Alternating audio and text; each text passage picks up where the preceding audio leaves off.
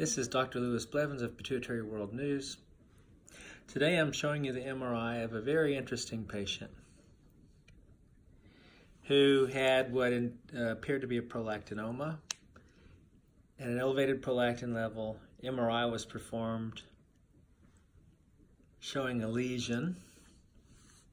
And I'll show you that MRI now. Let's go back and find the sella turcica.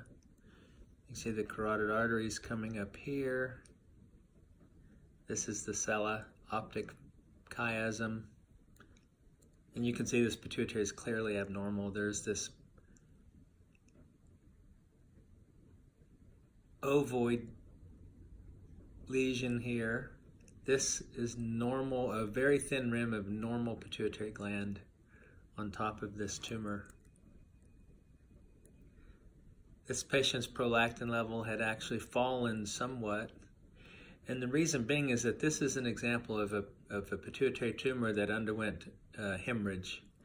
I don't call it apoplexy because apoplexy is a classic syndrome of pituitary hemorrhage with blood leaking into the subarachnoid space and causing particular headaches and all sorts of other associated symptoms, but I mean, it really is pituitary apoplexy, but we call it pituitary hemorrhage if it's contained and doesn't cause any third nerve palsies or visual pathway problems, etc.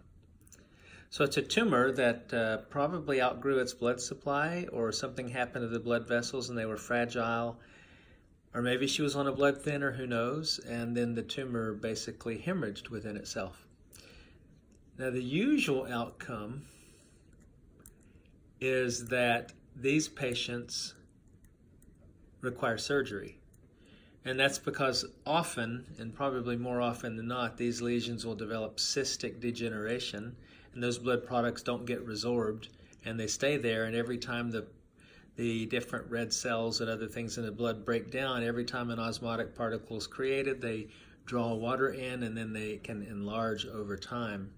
So we, most of the time, recommend surgery for this type of a situation. The patient's prolactin was only about 33, which told us that there really weren't a lot of viable tumor cells here, because most tumors this large, if they're viable, are going to have or be associated with higher elevations in prolactin. So that was a bit curious. The other thing that was curious is this MRI was about 9 months prior to us seeing her. So she was scheduled for surgery. Wanted to see an ophthalmologist who repeated her MRI, which was a good thing to do, as you'll see in a moment.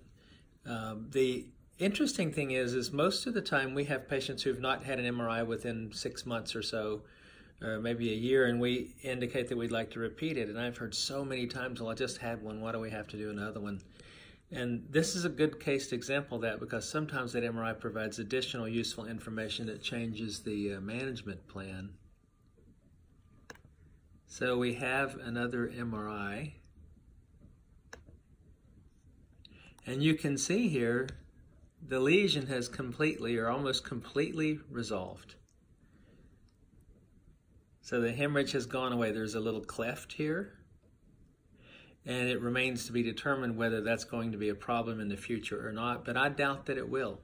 The other really beautiful thing is that we repeated her prolactin level, not simply just relying on the one that was referred when her primary physician checked it. And the prolactin level is now entirely normal. So her tumor, which probably had some viable cells a couple months ago when the prolactin was elevated, has since finished its death, if you will. It's expired, it's gone. So this is a classic example of resolution of a prolactinoma in the setting of hemorrhage, with the hemorrhagic outcome being a good one, with complete resorption of all the blood and dead tumor tissue by the immune system, which we don't always see, but obviously we can see it. This is really great to see this. And it makes sense. If you have a bruise on your arm or your leg, it resorbs after a while.